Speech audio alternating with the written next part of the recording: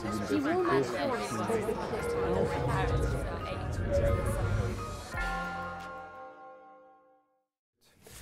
I think we have a packed room, completely packed. I'm glad we don't have to use the other little room because it's never quite as nice. So welcome to all of you to the Mathematics Institute. This is our second Christmas lecture, ending a very successful year of public lecture. And there is no better way to end the year than having Professor Marcus du Sautoy with us today. He's the, as many of you know, the University Simony Chair of Public Understanding, and it's going to be a real Christmas treat for all of us. Thank you, Philippe. Do we need any more people sitting? Is there anybody we need? I think we're good, actually, for that. Okay. So before we start, actually, we have a word from our sponsor. For the first time, we have a sponsor for a public lecture. We started very small, but as we are expanding, we were very grateful to have a sponsor. So I always wanted to have a radio host show, so I can say another word from our sponsor. Our sponsor today is G Research. If you're wondering who G Research is, I'll tell you. G Research is a fast-growing, well-established financial research company located in central London. The quantitative researchers develop ideas to predict return in global markets by finding patterns in large, noisy, and rapidly changing datasets. They have opportunities for candidates to apply mathematical concepts to real-world problems in a relaxed yet dynamic environment. So I'm particularly grateful because with the support, we're going to be able to expand further our program of public lecture and really bring the best mathematicians from all around the world to give public lecture here. So we'll have an exciting program coming. We'll have talks on the mathematics of crime later next term. We'll have talks on mathematics of toys. We'll have another lecture, I hope, with the coming book of Marcus later on this year, and many more coming next year. So we have an exciting program. Of course, tonight is a special night, just not because we have Marcus with us tonight, but for many of you know, it's also the opening nights of Star Wars. And that makes it, of course, very special. And I think there's probably a few of you who came here just to be in a warm environment rather than camping outside the movie theater waiting. That's perfectly all right in the spirit of intergalactic peace. I think we can accommodate you and do a little bit of mathematics in the meantime. But it really made me think, and I said, okay, so that's good, Star Wars. Where would Marcus fit in a Star Wars universe? So first, we have, of course, to decide who is the dark side and who is the non-dark side, whatever they call it, the bright side or the light side.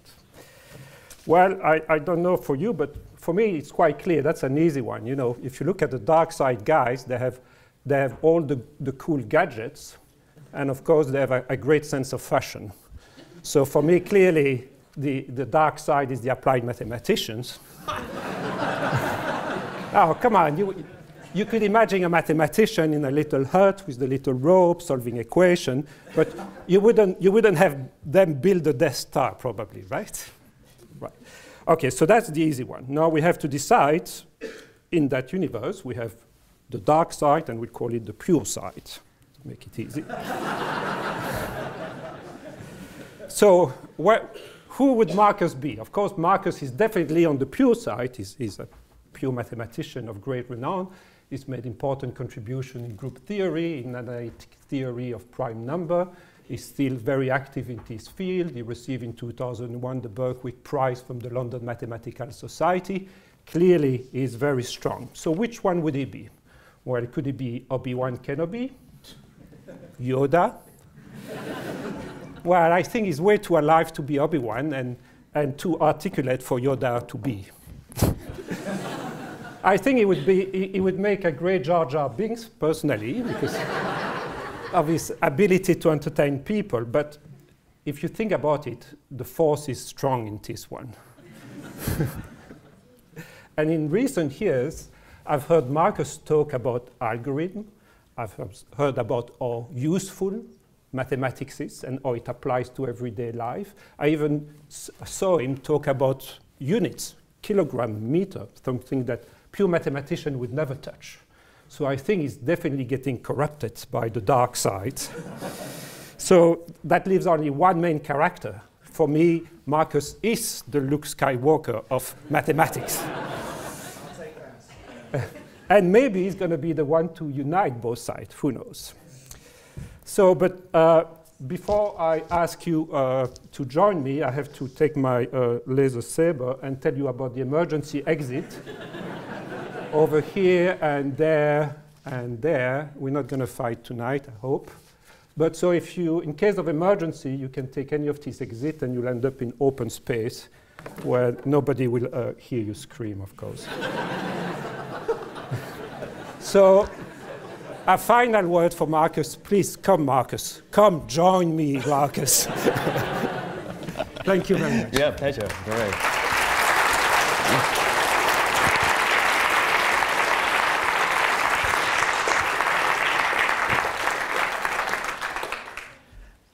I actually really enjoy this time of year because there's so much maths hiding everywhere. But there's something really weird because around my neighborhood, carol singers just will not come to my door anymore. I wondered why this was, and my children explained to me, it's because, Dad, every time they come, you find some mathematical thing in the things that they're singing, and they don't come anymore. And it's got round that.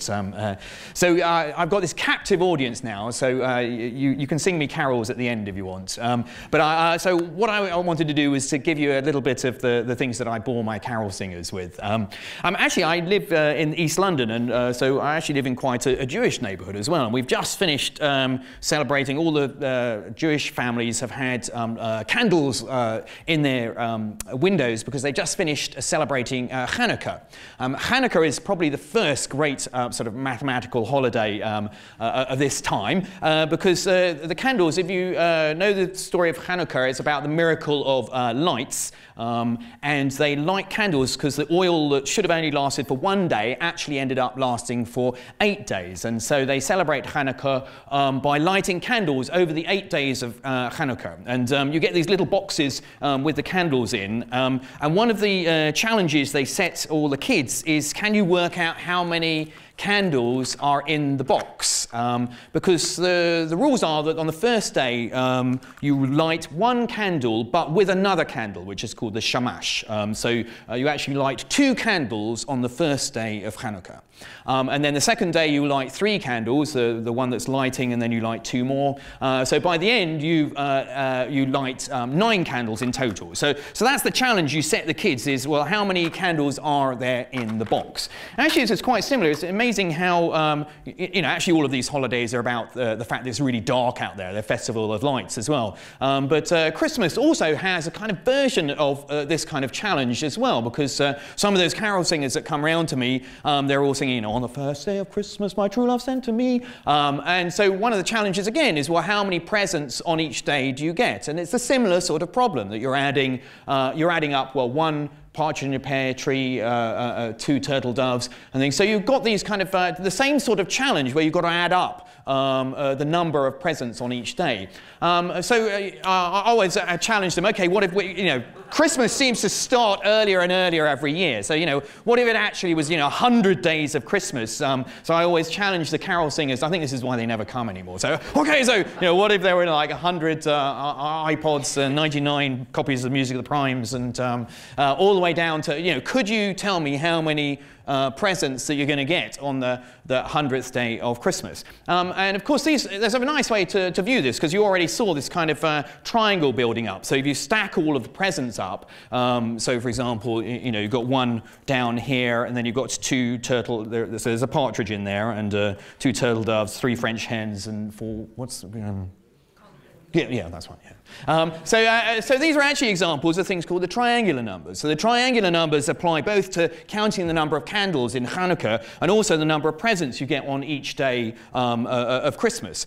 And there's a nice way to actually quickly calculate how many presents there are in here. Because what you do is you take 2 of these sort of sets of presents and you slot them together. So if you do that, you get a rectangle. And it's very easy to count things in a rectangle. So if I had the 100 days of Christmas, and I stacked all of those presents up, and I took another copy of that, I could put them together, and I'll have a rectangle which has 100 boxes down one side, but 101 down the other side. So that's 2 copies of what I'm trying to count. So if I do 100 times 101, I divide that by 2, I'll find out how many there are in that triangular set of boxes. So that gives you a nice sort of formula, actually, to calculate the number of presents you'll get on each day of Christmas. But Hanukkah actually has a little trick to it, of course, because, so, you know, think, oh, right, so it's the 9th triangular number, is the number of candles that will be in that box. But, of course, a little trick you have to remember is that there's no first day. So you have to take 1 off that number because you start with 2 plus 3 plus 4. So it isn't quite the 9th triangular number. It's the 9th triangular minus the first candle, which never gets used. So that's always the trick to see how clever the kids in Hanukkah are. So it's actually, you've got 44 candles in that box. But of course, actually, so that's a kind of nice problem. It's sort of a 2-dimensional triangle you've got there. But actually, I rather like Christmas because there's a little bit more of a challenge inside that problem. Because, yeah, on each day of Christmas, you've got a triangular number of presents. But what about over the whole of the 12 days of Christmas? How many presents do I get from my true love over the 12 days? Because then actually the problem starts to become a little bit more interesting because it's not just 2-dimensional. So we've seen that triangular numbers give you the number of presents on each particular day, but what about over the whole of the 12 days of Christmas? Well, the interesting thing is that this is a 3-dimensional problem. So Hanukkah, the Jewish holiday, is a sort of 2-dimensional holiday. Christmas goes 1 dimension up. We've got a 3-dimensional holiday for Christmas. So the point is, you know, you get a partridge in a pear tree on the first day, but on the second day, well, you also get another partridge in a pear tree and the 2 turtle doves. So already you've got this kind of little stack coming up. And then on the partridge and the pear tree, 2 turtle doves and the 3 French hens. So already you've got you've got 3 partridges down there. So you can see what happens. You actually are building up these triangles until you get a kind of like actually a sort of pyramid effect. So if it's 12 days of Christmas, actually what you've got to do is to count things in this kind of pyramid. So this is a triangular-based pyramid. So we call these the tetrahedral numbers. So you've got 12 layers of this. Is there some clever way to work out how many, you know, I could count them all up, but I'm rubbish at mental arithmetic and I made some mistake. And so is there some clever way to find out how many there are? Because I remember what we did. We took, with the triangles, we took 2 triangles and put them together, and we can make a rectangle, and then that's easy to count. Well, the wonderful thing is that you can do the same thing with these tetrahedrons. So this time you need 6 tetrahedrons. So this is what we're trying to add up. Those are the, all the triangular numbers. But you can put 6 of these kind of pyramids together into a box, which then has 12 along one side, 13 along the other, and 14 up the top. So actually this gives you another clever way, a 3-dimensional way, to see how many boxes you'll need in total. So we take 12 times 13 times 14 divided by 6. And the rather remarkable thing is you've got a present for every day of the year except for Christmas. So 364 presents inside there. So so we've got, you know, it's quite a nice little trick for that. So a 3-dimensional holiday, that's great. And here's how far I have to go in promoting science across the university. The Daily Telegraph got me to explain this problem, and the editor brought along a Santa kit outfit, which I had to dress up in. So there's me trying to calculate how many presents there are. But I thought, you know, let's go really geeky and let's have our own sort of a holiday. So I thought, you know, so you've got a 2-dimensional Jewish holiday, 3-dimensional. Why don't we have a sort of 4-dimensional holiday? So I sort of started to think about a 4D festive celebration of science. So if you think about it, actually, the triangles is a kind of single summation. You're adding up a sum of things. But the pyramid numbers, it's a sum of sums, because we're adding up the triangles, which are themselves sums. So actually, to make a 4-dimensional holiday, what we've got to do, I mean, we can do a sort of song for this. So I was trying to think on, so I've called it Science Mass. So on the first day of Science Mass, my geek friend sent to me, well, I thought a boson in the LHC seemed quite good. So that's fine, but now we're going to go to the second day of Science Mass, and I have to do a kind of sum of a sum of a sum to get this to be a 4D holiday. So on the second day of Science Mass, my geek friend sent to me, so I've gone gone for 2 twin primes and a boson in the LHC. But in order to make it 4D, I have to add that on again. So we had another repeat of a boson in the LHC. And this way, if we do this, we'll build up a thing where the number of scientific things we'll get we'll have 4-dimensional boxes that we'll be putting together. So there's a challenge for you. I want to work out, so I decided how many days should science maths have? Well, it should be a prime number, because I'm obsessed with primes. So I've said it's going to have 13 days. So I actually sent out a sort of request across Twitter for people to come up with things for all of the 13 days of science maths. So we had the Higgs boson, which we think there's one. There might be more than one, of course, actually. We're not sure. Twin primes, 3 laws of motions, 4 pairing bases, 5 platonic solids, 6 quarks are spinning, 7 base units measuring, 8 bits are biting, 9 Heitner numbers prime generating, 10 Rorschach ink blots diagnosing, 11 dimensions are stringing, 12 astronauts moonwalking, and 13 Neptune moons in orbiting. So there's a challenge for you. You now have to work out how many of these things you get over the 13 days of Christmas using 4-dimensional pyramids. There's a challenge. Or you can send me, if you think there are some better choices for your ones, I'm quite happy to get them through Twitter if you think some of those are a bit rubbish. But, so you can see there are lots of good maths already in some of the songs and the festivities we're singing. But of course, this is a time of year when it's really party time, and party time, there's also some great maths in parties. So one of the things about parties is that, especially at Christmas, everyone seems to get off with each other. So the challenge is, okay, if they are going to get off with each other, can we get the pairings to work such there isn't some dreadful breakdown in the office after everyone's sort of paired up and people are unhappy because they wanted to go off with somebody else. So actually, maths has come up with a great algorithm in order to, if you've got a party and you want to pair people up such that everybody will be, all of the pairings will be stable. So I thought I'd show you how this works. This is a wonderful algorithm. So I'm going to need some volunteers for this. So we're going to have 8 people at my party. So I need 4 boys and 4 girls, basically. So can I have 4 volunteers? And we're going to try and show you how this mathematical algorithm works up so everything is kind of stable. So yeah, okay, that's good. Well, I have one here. Yeah, you can come up. Excellent. Yeah, good. Right. Yeah, back there. So I think that, yes. Hand up there. Great. You want to come up? Excellent. Good. So let's bring you up. And so if the boys, you take a king, and you go over there, and the girls, you take a queen, and you come over here. So yeah, if you want to come up, great. We'll see how we're doing. So you're going to take you take the king of diamonds. So we've got right. So we've got all my boys. Okay. So two more girls I need. Yeah. Great. Excellent. And there. Right. Good. Yeah. No. You absolutely. Yeah. Great. So let's see. So we got. I'm going to put them in order. I play a lot of poker. So King of Spades, I'm going to put you here, and King of Diamonds, I'm going to put you here. Excellent. So we'll have you in the order, and then Queen of Spades right at the end. So that's good. If you could swap round, poker order goes like that. Excellent. Right. So what I've got is on each of the sides. So they basically ordered such that they're given a little order here about who they fancy.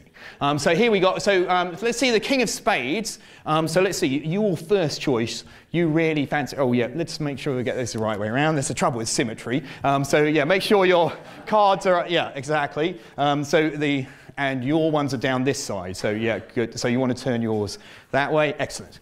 Right, so you really fancy the Queen of Diamonds. Okay, that one there. Yeah, okay, but and which one?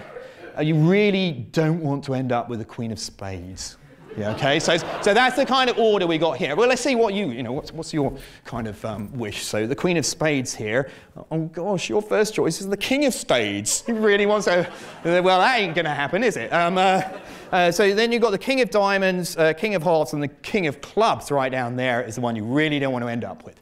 So the challenge here is, can we find a way with all of these preferences to pair everyone up so that nobody will run off with somebody else because there's a better option for them. You see, what would happen if we, so let's pair up, so we're going to do the King of Spades and the Queen of Spades. So if you'd like to come to the front here, let's suppose we, so you're going to pair up there, and then we'll have the King of Hearts and the Queen of Hearts. So King of Hearts, if you come down here, Let's see. We're going to suppose we paired them up like this. Why wouldn't this work? Well, the trouble is that we've already seen the King of Spades really doesn't want to be with the Queen of Spades, but he wants to run off. He'd be quite happy.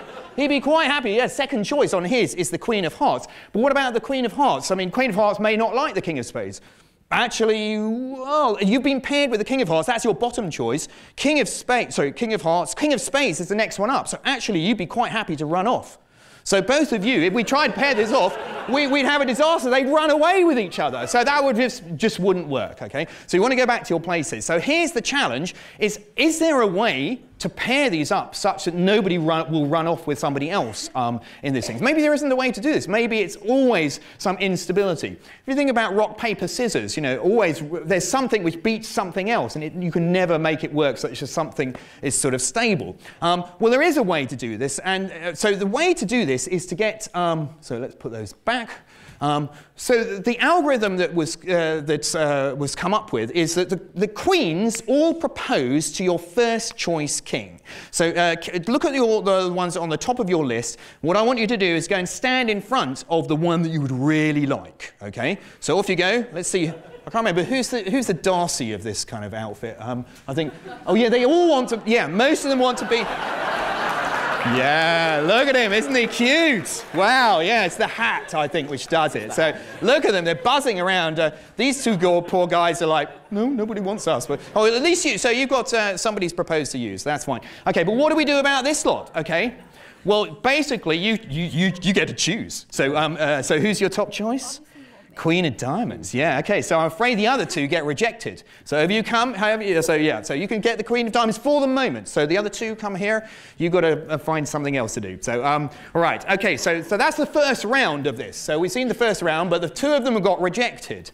So these are provisional pairings, but now, okay, so first choice you're not going to get. So let's go for your second choice. Okay, so if you want to go and propose to your second choice. So let's see where they go. I think we get... now, it may work. Great. Oh, poor old King of Hearts is kind of like, shucks, I've not got anybody. But now you've got a choice now. That's great. So you've got Queen of Hearts and Queen of Clubs. So which one do you like? Oh, that one! Oh, wow! I'm sorry, you've got to come away then. So that didn't last, did it? Gosh. Well, okay, so you come over here. So you've just got rejected. So let's reject you. Okay, so now, King of Clubs is your top choice, so, but you've got the King of Diamonds. So you could go and propose to the King of Diamonds. Okay, let's see where the King of Diamonds... Oh, right now, King of Diamonds is... God, I barely see the King of Diamonds. Yeah, there he is. Okay. So now let's see, which one do you prefer? So your top choice is Queen of Hearts. You got your top choice. So yeah, you're going to reject this one here. Okay. Oh dear, it's terrible, isn't it? Yeah. So we got this one now. So right. So you just got rejected again. Right. God, that's 2 rejections. So we'd write down here. Okay. King of Hearts. Okay. So now you propose a way to the King of Hearts. Finally, the King of Hearts lucks out. And now everyone is paired up with a single person. And this algorithm, if you carry this algorithm on, it means that you can prove that this will lead to a stable pairing, such that now if anybody looks and sees, well, I actually would prefer somebody else, but they have got somebody who's better than the one who's proposing. So we find now that nobody is going to run off with anyone else. Even though they might not have got their top choice, they can't offer somebody else who would say, well, no, I'm already with somebody I prefer than you. So this algorithm works. Now, the intriguing thing is, we could have done this the other way around. We could have started with the kings proposing all to the queens. Does anyone think, do you think that would give a different answer to the way these were paired? Put your hand up if you think it would lead to the same answer. Yeah, possibly could. Who thinks it actually might lead to a different answer? It's kind of even split there. Actually, it does lead to a different answer. Not always, but very often. So it matters which order, is it the women proposing to the men or the men proposing to the women? I think in this way, the men luck out. They get the best that they could possibly get, and the women get the worst that they could possibly get. But if we did it the other way around, it would swap over. So the women would get the best that they could possibly get out of this, and the men would not do so well. Okay, let's give them a round of applause. Thank you very much. You pop your cards on the front there.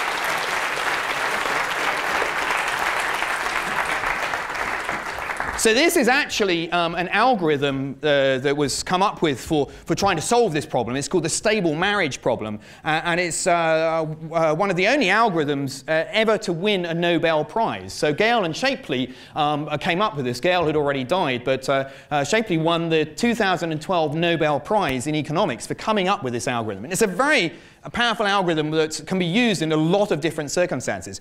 One of the first was sort of pairing up, not at a party like this, but students applying to placements at university. And interestingly, the way they applied the algorithm, of course, universities knew what they were doing. They made the students propose to the universities. So the universities got the best that they could, and the students got the worst that they could do. The students suddenly worked this out after a while and said, this isn't fair.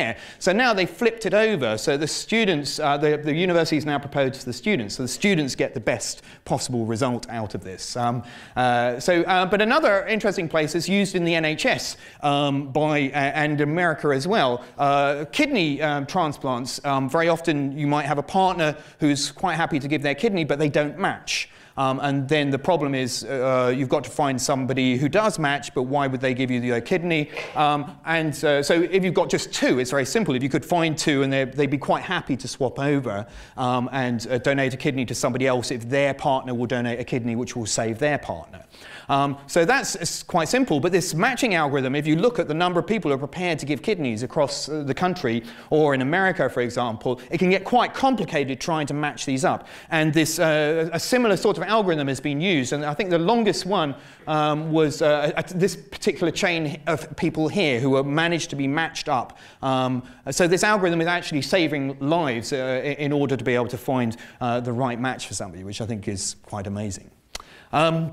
Well, algorithms, of course, are all over the place, and algorithms are at the heart of how I find my Christmas presents to give people, actually, because basically I don't know what to do, so I type into a search engine and say, what's the best Christmas present you could give to somebody? And this is the amazing thing. I mean, Google is, I think, one of the most extraordinary algorithms. It's like almost like magic. I mean, but of course it's not magic. It's not elves there sort of saying, oh, what the, it's just a really amazing piece of mathematics that is at the heart of finding out what the best website is for the present that you want to give. So I thought I'd do a little demonstration to explain how this algorithm works. So let's suppose we've got, say, 3 websites that they're offering presents for Christmas, and we're going to try and order and see which one is the sort of most popular, which one is the most likely one that I should go to for this. So you may know that this Google algorithm works on the basis of the fact that it's the links between websites which actually rank the order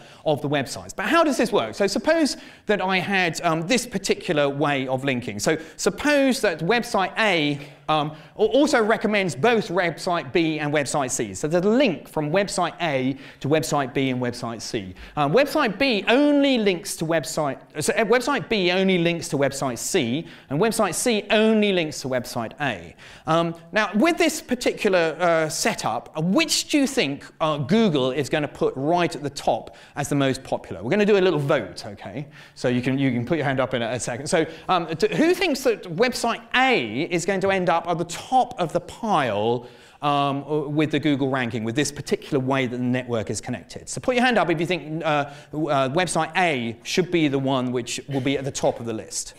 So we've got some votes for A, a few votes for A. Okay, who thinks that website B is the one that's going to go top of the pile? Much fewer there. Okay, who thinks website C is? Oh, lots of you going for C. That's interesting. Okay. So how does Google work this out? Well, basically, the idea is that, Google is very clever because it's quite hard to kind of boost your own website's ranking in this. There's not much you can do. You've got to wait for other people to link to you, and that's the importance of how the Google algorithm works. So I need 3 volunteers who are going to come up and be my websites for me, and we're going to do a little. Yeah, so great. You can come up. And who else? It's very mechanical. You don't have to do much maths. You just have to. Great, excellent. We'll have one there. One more. Yes, why don't you come? Great. So let me show you how this algorithm works. Okay. So I'm going to give. We're going to give each website a kind of equal amount of value right at the beginning. Okay. So do you want to be website A? Oh, you've got a Ruby Redford t-shirt. Excellent. All right. Yeah, and I'm very. Have you read the recent Ruby Redford? I do the codes for Lauren Child's Ruby Redford books, and I'm really proud of my code for this one. So each book is about a different sense, and so we did one about taste this time. So I did this amazing 4-dimensional code for that one. Anyway, so yeah, sorry. Okay. All right, so you can be website B and we website C. So we're going to put website B over here. Okay, so I've given them equal value at the moment. So how does the Google algorithm work to see which one's the best? So I'm going to put these pots down here. So you're A. So essentially, what you do is you share your value. If you link to a website, several websites, you have to share your value between those websites. So for example, each of you got 8 balls inside here. So you link to both of these websites. So you've got to share your balls between 4 balls to website B and 4 balls to website C, okay? But you only link to one website. So you will link to website C. So you're going to give all your value to website C. Okay, and the same for you. You link to website A. You're giving all your balls to website A. So basically what we're going to do is to run this and see how the value gets distributed among the websites. So off you go. So the pot's there. So you're going to go to the pot and fill up the other person's pot with the value. So let's open these up. So so you're giving 4 balls each, but all of your balls are going into that one. And all of yours have gone into there, but half-half. So on the first round, we distributed the balls. So half have gone here from the website A, but they've swapped all of theirs over. So now the value has been distributed, and you can see that website B, not many of you went for website B, and that's kind of right, because it's not getting much value on this round. But at the moment, website C, you've got 10 balls inside there, so you're being highly valued at the moment. But that's not one round isn't good enough, so we need to run it again. So let's do exactly the same thing again. So take the balls, so put the empty ones down, take the ones that you've got filled up, and you do the same thing again. So you're equally distributing your balls, and you're distributing them, it's all to one website. So off you go. Let's open these up. So what happens now? Is website C still going to stay ahead? Well, after we've done this one, website B has got a little bit, it's still pretty low, but website C has gone down now, and website A has gone up. So now it's not clear quite whether, which one is it, website B or website C, so website A. So website C or website A. So let's do it one more time. Let's distribute. So basically, this algorithm, first of all, just keeps on distributing. So off you go again. Let's redistribute them. Where do they go? Okay, so now, yes, you put half there. And mix those in. So again, it's after that round, website B has gone up a bit actually. So is this thing ever going to stabilize, or is it just sort of ping-ponging all around? And this is the kind of challenge of this. So I think, am I doing one more round? Yeah, let's do one more round, see what happens. So this is the kind of what the algorithm is doing. So off you go, share them around. But what we want to do is, does this stabilize after a while? If we kept on doing this, would the websites kind of stabilize? Well, at the moment, we seem to have got equal value for website A and website C. And that's the interesting thing, is how can you work out mathematically without going through this thing over and over again until you see some sort of stability? Well, this is actually a really powerful piece of mathematics, because essentially each time I'm doing this, I've got a little, this is the hardest bit of maths I'm going to do, but there's a little matrix. So the number of balls that are at a website A, B, and C, when we do this round and we redistribute, basically it's the way this matrix acts on this little column vector gives us the new distribution of balls. But I want to know, is there a way of distributing the balls such that the thing is actually stable, such that it doesn't keep on changing each time? And this is actually a really powerful piece of maths called finding the eigenvalue of a matrix. So actually, and this is at the heart of many things like quantum physics, is about eigenvalues. So we want to know, is there a way of distributing those balls such that when we redistribute, they don't change ever?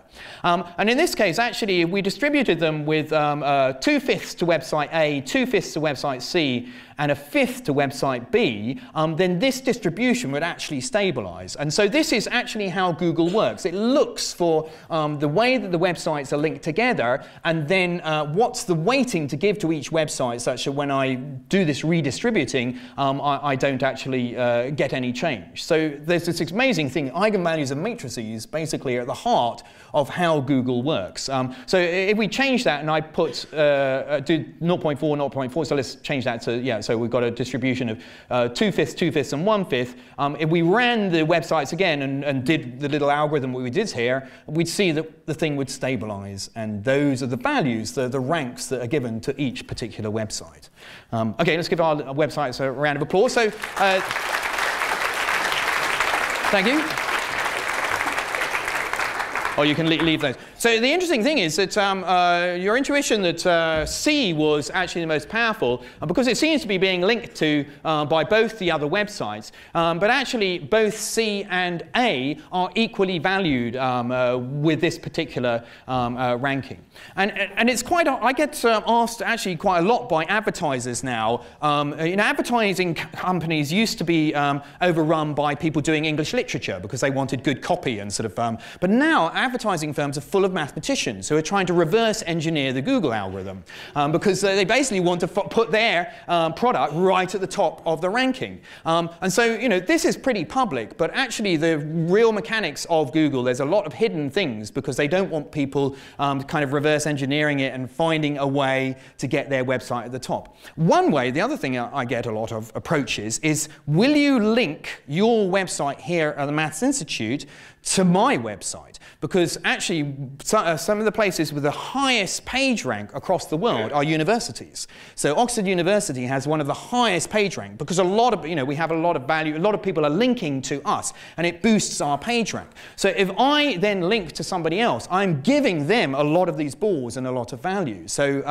so it's interesting that, you know, of course, as the more I do that, the more I'll sort of water down the particular value. But it's interesting that people are coming to me because I have powerful page rank because of my place at this university, and that will actually boost their page rank as well.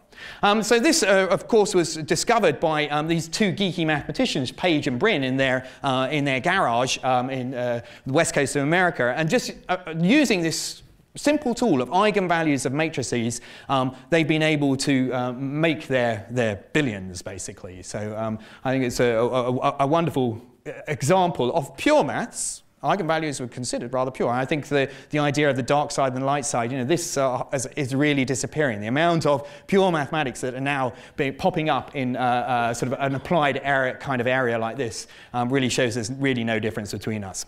So the hope is, of course, that when you put in, you know, a best birthday present, what will pop up is maybe Amazon recommending a copy of my book. In fact, this is what happened to me. So sometimes these algorithms don't really work because I got this letter a couple of days ago saying, Dr. de Sautoy, maybe you'd like these books.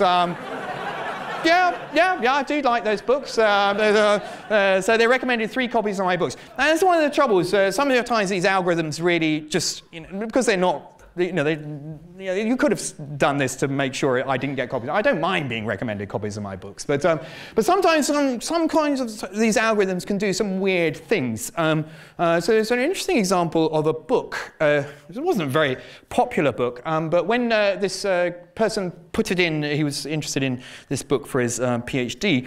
He put this book in. It was The Making of a Fly, The Genetics of Animal Design. So you know there's second-hand books on Amazon, and basically, you know, there's prices. So some of these second-hand bookshops, they use algorithms to generate the price of these books. Now, when he searched this book, he got a big surprise because the book was on one website for $1 million, 730,000, and on another website over $2 million. He said, this is really weird. And he wrote to Peter Lawrence, said, you know, your book is selling. You know, why is it selling for so much? He didn't know either. So this guy came back a few days later to see, you know, maybe it had sorted itself out. 2 days later, the thing had gone up. So one bookshop was offering it for 18 million. Wow, you know, this amazing book this must be. That, and the other one, 23 million. I wish somebody would buy my book for $23 million. So what was happening here? What was going wrong that somehow, weirdly, you know, why were they competing with each other to sell this book?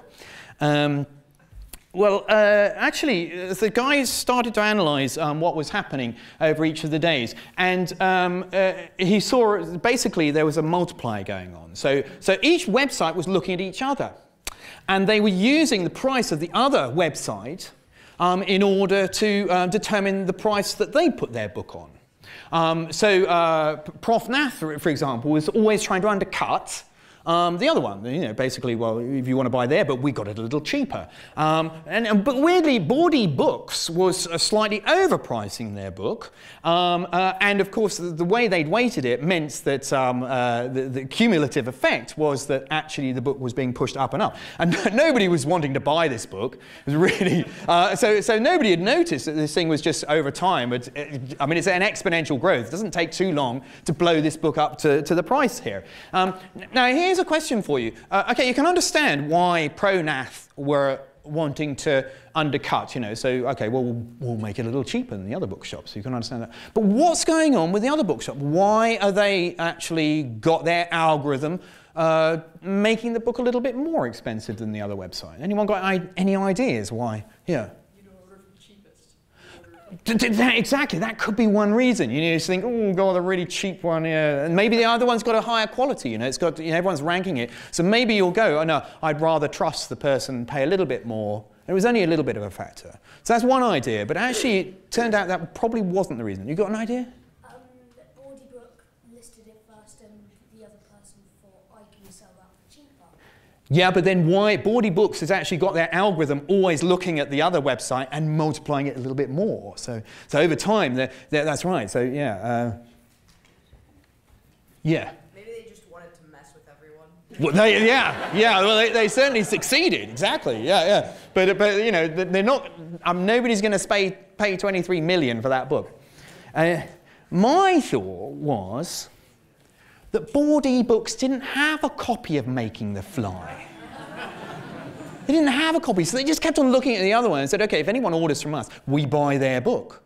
But if we buy their book, we need to be a little bit more so we can pay for it to be delivered, and then we send it on. So we need to crank it up a little bit, and so I think that's what was happening. They didn't have that book at all, and they needed to have a little multiplying factor. But it ended up, you know, with it costing 23 million. But, and that's the trouble with these algorithms. Sometimes they just aren't sensitive to kind of weird sort of anomalies happening. And this happens in the stock market. So there was this amazing thing which happened. So there are a lot of algorithms at work in the stock market which essentially, you know, you want something which is acting much faster than a human brain or can react. And so when things change, it automatically does something. These algorithms that are in the stock market, we think that they were probably responsible for a rather remarkable flash crash that happened on the 6th of May 2010, when in a couple of minutes, the value of the stock market just absolutely crashed because these algorithms are working faster than anybody could react to, and they just sort of basically the same thing happened, but instead of escalating the price of that Amazon book, it basically just crashed the whole thing, and you know, people were just going crazy. You know, this was one person's reaction to seeing, well, what the hell is happening? But within very quickly, the whole thing had picked up again, and it seems now that there was somebody sitting in West London with his parents, actually, his house, and he created these algorithms to basically just sort of manipulate the market a little bit. But these algorithms eventually led to this flash crash, and he's, I think, still waiting trial for actually manipulating the markets in this way with these algorithms, although it's not clear whether he knew the effect that they would have. So there are interesting questions coming up now with these algorithms, whether actually, you know, if you write an algorithm, are you responsible for the effects of that algorithm? Which, of course, I mean, you still are, I think. So, just to warn you. Yeah. Okay, so the challenge I actually said in the title of my talk was this traveling Santa problem. So this is, I think, one of my favorites. Is, you know, Santa has this great challenge on Christmas Eve of having to find his way across the whole of the planet, delivering all of these presents down chimneys. And so, how does he manage to do this? He has to find the most efficient path to deliver all of these presents. There's this wonderful thing now. Have you gone on Google on Christmas Eve and you can see where Santa is on any particular moment? So he caught him on the top of Mount Everest delivering.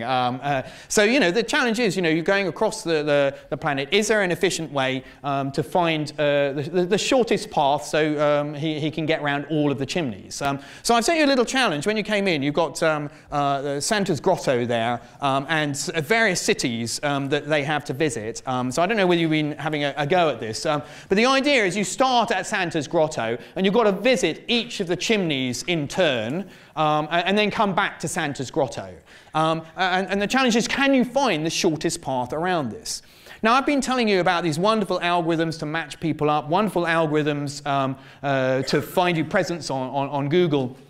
But this represents a real challenge to mathematicians because we cannot find an efficient algorithm other than trial and error. I mean, basically, I've got a lot of you here. If you all tried trying to find a path around here, we probably would find one which was minimal. But basically, there's no kind of efficient way to see how to find the shortest route here. I mean, you can have a go at this to see whether you can find the shortest path, and we'll see whether anybody comes up with it. The trouble is that the only thing we really know how to do is to try one path after another and just try all the different paths and see which one comes out the smallest. But that, it just is a very inefficient way to do it. And the more and more cities you have to visit, the more different possibilities there are around this network. And so poor Santa's got a lot more than this to visit. So this is an example of a problem.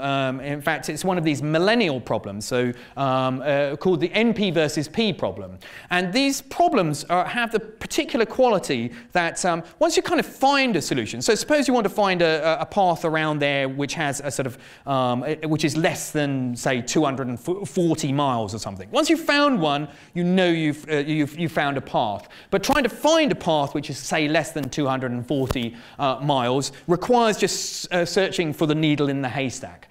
So there are a lot of these problems out there which have this quality that in order to find the most efficient solution, you just got to try sort of one after another. But when you find it, you can prove very quickly that it is the fastest solution. So in fact, we don't know whether there's a very efficient algorithm to find this path. And this is one of the challenges. So we have these 7 millennial problems. So the businessman in America, Landon Clay, offered $1 million to anybody who could solve one of these 7 problems. So one has already been solved. It's called the Poincare conjecture. This is my third book was about some of these problems. So the other one is the Riemann hypothesis about primes. But this problem many regard as perhaps the most important because it has so many applications to the real world around us. So the NP versus P problem is basically, can you find an efficient algorithm to find the shortest path around Santa's network? Or can you prove that there isn't one other than by trying all of them out and seeing which is the smallest? The intriguing thing is that there are many problems which have this quality to them. So one of my favourite is the premiership problem. You might detect here that I'm an Arsenal supporter because I took this little freeze frame before Leicester beat Chelsea and went back on the top of the Premiership. So this is a small moment a couple of days ago when we were still top. But the challenge here is, well, can you work? Poor old Aston Villa, who we beat at the weekend, are right down there at the bottom. But is it still technically possible for Aston Villa to win the Premiership? So what is the challenge there? It means that, okay, well, Aston Villa basically got to win all their games, okay? But is that enough? Because there are other teams who will be winning games or drawing, and maybe it's a bit like the stable marriage problem. Is there a way to distribute the wins and losses and draws such that Aston Villa will stay top with all of their wins, and we can make sure that no other team beats them? Weirdly, many years ago when I was young, you used to get 2 points for a win and 1 point each when you drew. This meant that actually at the end of the season, you know the total number of points in the division, because it didn't really matter whether it was a win or a draw or a loss. It was basically, you know, everyone would be, those 2 points would be distributed around. But then something changed. The Premiership decided, okay, no, we want to incentivize people to win, and they changed it so you get 3 points for a win and only 1 each if you draw. So now at the end of the season, we don't know how many the total points will be. If everyone drew all their games, it would be as small as possible. If there were no draws, it would be much bigger. The weird thing is that before we did this change, there was an efficient algorithm to work out whether Aston Villa would actually have a possibility to win the Premiership. But with the change from 2 points for a win to 3 points for a win, suddenly this changed and we no longer have an efficient algorithm. In fact, this has the same quality as the travelling Santa problem, that essentially you've just got to try all the different possibilities of results and see whether there's one which will make sure that Aston Villa will stay top. And so all of these problems, there are various different versions of them. So there's one about Minesweeper. There's another one, sort of another, coming back to the party problem. If you're staging several parties across the Christmas season and you know that there are people who really don't like each other and you've got to invite them to different parties. So for example, suppose you cannot invite somebody to the same party if they're linked to the other person to that party. So Fran and Ian, we can't invite to the same party because they hate each other. So the challenge is, you know, can we find a way to have as few parties as possible such that nobody is coming to a party with somebody that they hate? So this is another version. It seems to be you can only just try different ways of doing the invites. There's another version of this which is kind of interesting, which is, so you probably know this thing called the 4-colour map problem. Robin Wilson is here. He's written a wonderful book about the 4-colour map problem. It's this challenge of, you know, if you have any map, you can always get away with 4 colours to colour that map, such that no countries that have the same border will have the same colour. But here's the challenge. Actually, could you get away with 3? Is 3 colours enough? With any particular map, the challenge is, well, okay, I know, thanks to this proof, that 4 will suffice, but in this particular case, can I get away with 3? You might, so I think in this case, you can't, because Luxembourg has 3 countries around it. There's no way to colour those. But sometimes you can redivide the map such that there are 3. So the challenge of trying to work out whether there are 3 colours that will suffice is actually absolutely equivalent to the challenge of trying to work out whether you can get away with inviting everyone to 3 parties. Because if you think about, suppose I tried to see whether there were 3 parties that I could stage such that nobody here would be invited to a party with somebody they hated. Well, that's exactly the same sort of problem. If I change these now from people to countries, actually it's the same problem as if I was trying to colour the map with 3 colours as opposed to 4 and make sure that no countries with the same border would have the same colour. And this is the amazing thing about all of these problems. Actually, if you can solve one of them, so if you can solve the travelling Santa problem, you end up actually finding an algorithm which will solve all of them. So we've managed to prove that all of these problems are actually equivalent. So that any solution to one of them, if you do the Minesweeper one or the Premiership one, you can use that algorithm to solve all of the others. So it's an extraordinary, so you only have to analyse one problem in order to be able to work this out. Now, Santa is actually faced not only with the problem of finding an efficient path around the Earth, but there's another version of this which we're going to end with. So I need 2 volunteers from this side of the lecture theatre who are going to, great, if you can come up, and 1 more volunteer from this side. Excellent, great. So you're going to come down here, and 2 volunteers from this side who are going to compete against them in a little problem which is rather... So any volunteers from this side? Great. Yeah, and just need 1 more. You can bring your mate if you want. Okay, so the problem here is I've got, basically Santa has to find the most efficient way to pack his sleigh when he's setting off, and he has to try and get as many presents inside as he can. So the challenge here is I've got different sorts of sizes of packages. Now the length of each lorry is 150 meters long, and you have to find, is there a way to choose these presents such you can fill the whole of the lorry? Okay, so we've got a little timer here, so I'm going to give you 30 seconds and see who can find the most efficient way of filling this. And you mustn't overfill it, you can underfill it of course, but the sleigh won't move. So we're going to go with 30 seconds starting now. And you can also have a go at this, see whether you can find, is there a way to find those boxes such that you add them up and you can get up to exactly 150, or what's the closest you can get? You mustn't go over 150. Okay, so that's, you've got 15 seconds left. Basically, you've got to find, so many different ways I can stack these up. So we've got 7, 5, 4, 3, 2, 1. And stop there. Okay, so let's see what we've got. So, right. You've got to stick them on. Yeah, you can't start changing now. Okay, let's see what. Interestingly, so this one is a draw here because they got 52, 59, and 27, which fits, but it isn't maximizing the thing. So 30 seconds, well, because you could have got the whole length, so you've got a little bit left here. Okay, so, and this side here, you also went for 52, 59, and 27. So did anyone manage to get a different way which got it a little bit more efficiently? Yes, sir. Okay, and that adds up exactly to 150. So well done, exactly. But this is the real. But this is the interesting thing, because here I just asked two people to do it, and they had to try all the different possibilities. They didn't get, interestingly, obviously you're using the same sort of algorithm. I mean, one of these algorithms is, well, just put the biggest one in first, and then you find, well, that's not really good, and so you go for the next biggest one down, maybe. But if I asked all of you, basically you're working a bit like everyone trying something different, and it was not unexpected that maybe with the whole of you here, we would find one person who would find the most efficient one.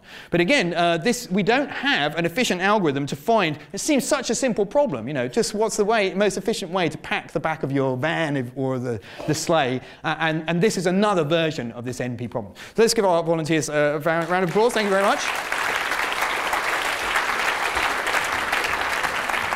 So I think this season is just jam-packed with amazing maths. I mean, there was I thought, I could do snowflakes as well and tell you all about that. But time has run out, so we come to the end of the lecture. This is, so if you can find a solution to this, an efficient way and an algorithm, or prove that there isn't an algorithm, there is $1 million prize. And so the traveling Santa problem, traveling salesman problem as it's known, did anyone get anything below 240? Yes, what did you get? 231? That's amazing. Did anyone? What did you get? 228. If I've had it up right. Okay. Yeah. So 228. Wow. You see, even I got it wrong. You see. So I thought 228 is even less than I. So that's. No, I did that one, so I probably had it. Oh, okay. He's the true mathematician in the room. So I thought it was 238, but that's the interesting thing. You see, I might well have missed a path around here that will give you a more efficient way. So anyway, if you want to find out more about some of these problems, I'm selling copies of my book, The Number Mysteries, which is about some of these millennial problems. There were 5 problems. One's been solved. There's still £4 million you can win if you buy a copy of the book. Anyway, thank you very much for coming along. And